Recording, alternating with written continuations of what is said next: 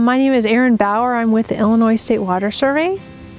I'm out here on the Sangamon River collecting samples today to analyze for levels of nitrogen and phosphorus. We also came here today to pick up some water samples that were collected with an automatic pump sampler. We take measurements of the water surface elevation each visit to compare with the water elevation measured with the radar. In the equipment shelter, we have two batteries, one to power the pump sampler and the other to power the other electronic equipment. We have a radar which measures the distance to the water surface, a logger that stores the data, equipment settings, and runs programs on each new measurement, a modem so that we can access the data from the office via the internet, and a solar panel to keep the batteries charged.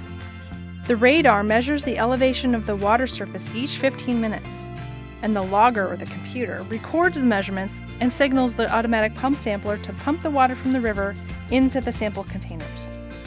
These water samples are brought to the laboratories at the Illinois State Water Survey to be analyzed for nutrients such as nitrogen and phosphorus, and for suspended sediment. During each visit, the equipment in the power system is checked and recorded on a site log. We'll change the batteries if they're low and check the solar panel output. Radar, pump sampling times, and other controls can be adjusted as needed right now. Some of these checks and adjustments can also be done via the modem, but we need to actually see what is going on at the station and in the river too. Today is a good example because when we arrived today, the hose for the automatic pump sampler was frozen in an ice flow. Luckily, with a few well-aimed snowballs, we were able to free it.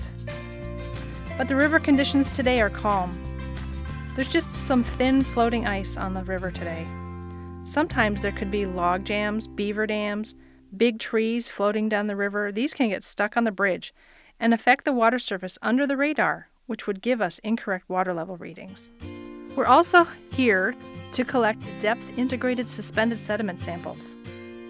The river water is collected in the glass bottle through the red nozzle. The sampler is shaped like a fish to keep the nozzle pointing into the current during sampling.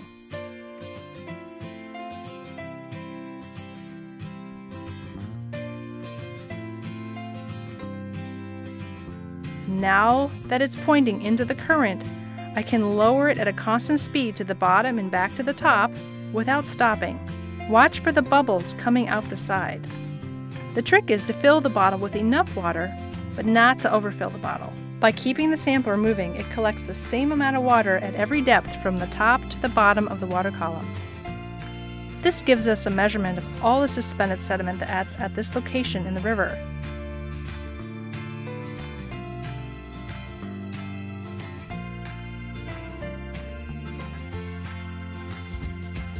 Each visit, we collect a water sample to analyze for nitrogen and phosphorus concentrations, which vary from season to season and during and after rain events. We filter and acidify the sample as soon as possible to prevent changes in the nitrogen and phosphorus concentrations. The filter is very fine, so we use a suction pump to pull the water through the filter.